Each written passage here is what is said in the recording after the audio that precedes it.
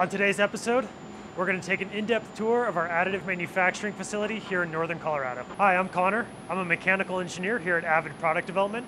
We are a 3D printing service bureau in northern Colorado. We specialize in design, prototyping, and manufacturing using additive manufacturing technology. Today we're going to take a look at our printing and post-processing options. Then we're going to go to the engineering lab where we do a testing and assembly. So this is the main production floor.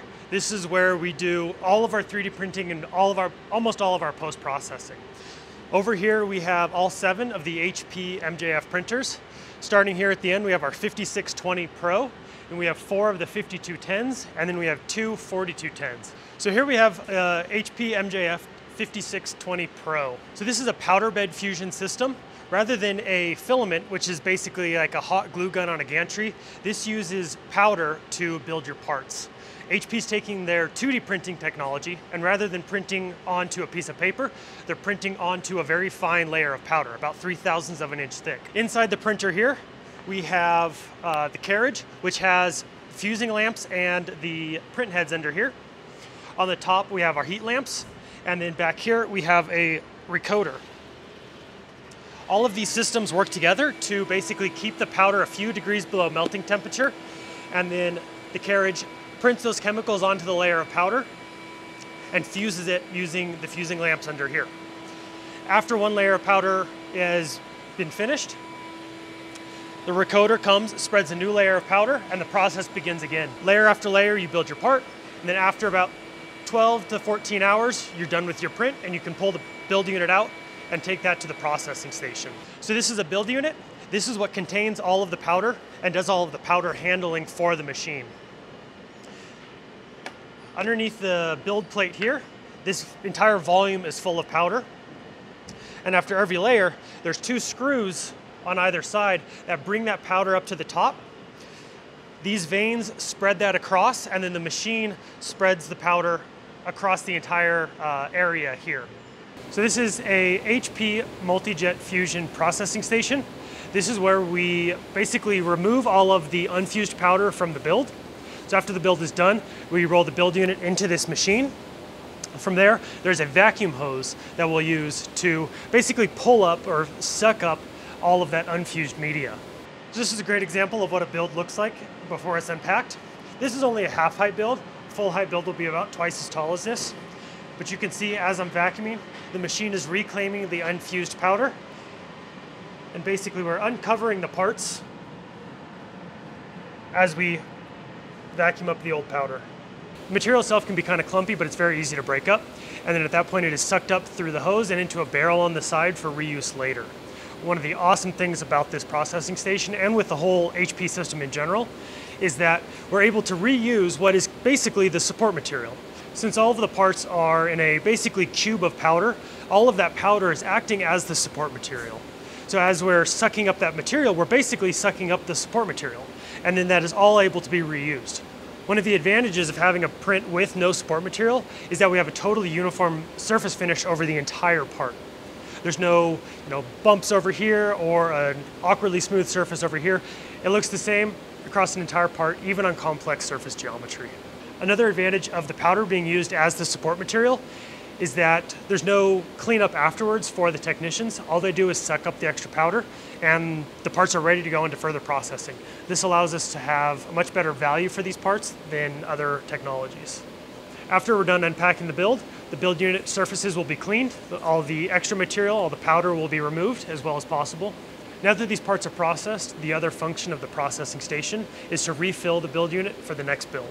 The build unit is refilled with a mixture of the recycled material that we just sucked up and virgin material. This helps us to maintain stable mechanical properties over many builds. So here we have our automated unpacking station. So rather than doing the manual process you saw earlier, where we vacuum up the powder and pull those parts out by hand, this machine does all of that automatically. Basically, the build is pushed up into a box called a natural cooling unit. That natural cooling unit can sit on the shelf and cool naturally. After it's cooled, that unit will be pulled from the shelf and placed on top of this chamber right here, at which point the build will be lowered down into the chamber, and this huge minion air tank behind me is emptied into the chamber. That blasts all of the air and reclaims the powder into the drums here on the side. These drums are then moved over to the processing station where they can be reused to build or to fill the next build. So after this machine is done with its cycle, the parts will come out right here, dropped into this bucket, and then they'll go into bead blast, just like all of the other parts for final processing. This is the Dimension PowerShot C. This is an automated piece of blasting equipment. We use this to remove all of the extra powder that I couldn't get off at the processing station. This machine works by placing your parts into the drum here. Once all the parts are in here, this drum will slowly rotate, and blast nozzles on the other side will remove all of the extra powder. So in this room, we also have our PowerShot Dual, and then we have two manual blast cabinets down at the end. The PowerShot Dual allows us to use multiple medias within the same cycle. So we can start with a glass bead that removes all of the extra powder, and then finish it up with it's like a small plastic bead that allows us to surface the part. So it decreases the surface roughness and gives you a more kind of finished looking part. So here we have a downdraft table. This is just for some fine detail work. Sometimes deep holes or deep lined holes can be very difficult to blast clean. So we will clean those by hand with either small drill bits or some of the brushes you see over here. And then down here at the end, we have our two manual blast cabinets. This allows us to use other kind of specialty media if we need to. For example, on the left, we always keep it with glass bead as our standard day-to-day media.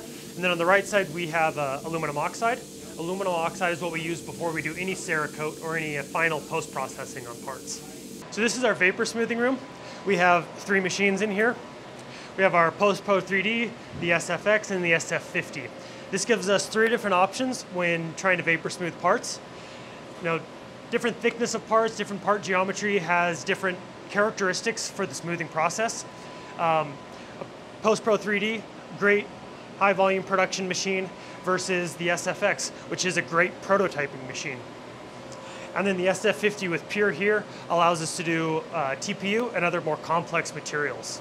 So all of these machines work by putting your parts into the chamber here, and all 3 of these machines have different chamber sizes. Your parts go into the chamber, and the machine basically evaporates the solvent, which is then forced into the chamber, and then it settles onto the surface of the part. Once it settles onto the surface of the part, it becomes a liquid again, and basically melts the surface of the part, topping the mountains and filling the valleys.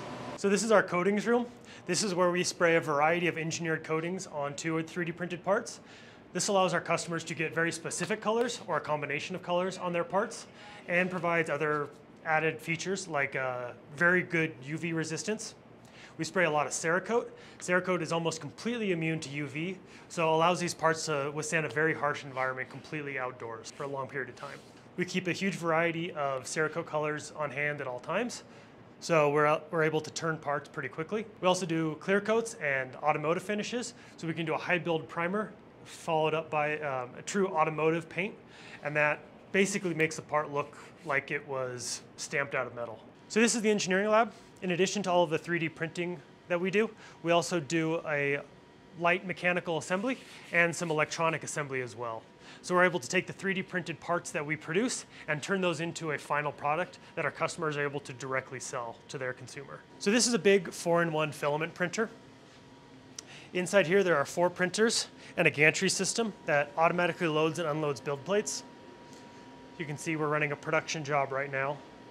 This gantry here will pull build plates from the left, automatically load them into the printer. The printer will automatically start based on what's in the queue. Then as soon as it's done, the gantry will retrieve that print, put it in the bottom, and load a new build plate, at which point the printers will start with the next part in the queue. Filament printers are great for offering a variety of materials. Those materials can be anything from your standard ABS and PLA to PEEK, Altem, very high temperature stuff, and very chemical resistant materials as well. We can do any number of colors, whatever you can find in a filament form, we can print here on this machine. So on the back side of the machine here, we have all of the spools of filament. Each printer can have up to 8 different spools. Here we have multiple spools on each printer, and this enables us to print continuously. As soon as one spool runs out, it's able to automatically start the next spool and keep itself running. So we're able to run this machine for days on end without any sort of human interaction. Now let's go check out the mechanical testing room. So we're in the mechanical testing room, and this is our Mark 10 load frame. In every build, in 2 different locations, we put a total of 3 dog bones in X, Y, and Z, and then we test those dog bones in the load frame before the parts from that build leave the building. This helps us make sure that we're delivering consistent mechanical properties from build to build. So one of the most popular post-processing options for our parts is black die. These 2 machines here are basically converted washing machines. They use a black RIT die to take the parts from its natural gray state to black. Black die is our most economical post-processing option. We do not charge for it, and it really helps take the printed part from kind of a prototype look to a finished product. Another die system we offer is the Dimension DM60. You can see the grape or purple parts here. This is a great option for dyeing your parts with color rather than just black. The Dimension die penetrates the part deeper and provides better long-term color stability. One of the big advantages of a die versus a surface coating is that it's more flexible and stays with the part. As you can see here, our Lubrizol Estain M88 TPU. So this is our heat insert station. This is a threaded metal insert that is pressed into the part using heat. It's great for fasteners that will be taken out multiple times during the lifespan of the printed part. It's great for prototyping if the part will be assembled and reassembled many times during testing. But it's also great for production parts. The metal fasteners are stronger than just a screw threaded straight into the plastic. So the machine you see here has basically a soldering iron on the end of a spring, and there's a hard stop that allows us to press the insert into the exact same depth every single time. In addition to this equipment, we also have manual soldering irons, and those are great for very complex geometry or for kind of one-off prototypes.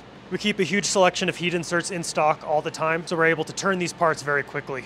In addition to all of our manufacturing, we also do a lot of mechanical engineering. We have a team of engineers that can take everything from a napkin sketch to a finished CAD model and help you optimize that for 3D printing. We can take your CAD model and help optimize it for everything from heat inserts to larger scale mechanical assembly.